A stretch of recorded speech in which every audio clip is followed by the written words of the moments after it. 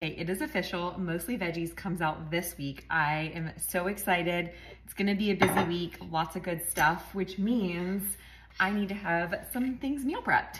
So I have 2 almost empty jars of peanut butter, and I'm gonna make my peanut butter protein overnight oats from the cookbook. I'm gonna make such a mess. Protein powder, 2 scoops of new zest. Hi. Seeds, 1 teaspoon. Peanut butter's already in here from the leftover. Splash of vanilla.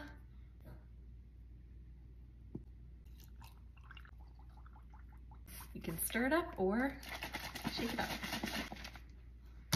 Breakfast is ready to go. Next 2 days.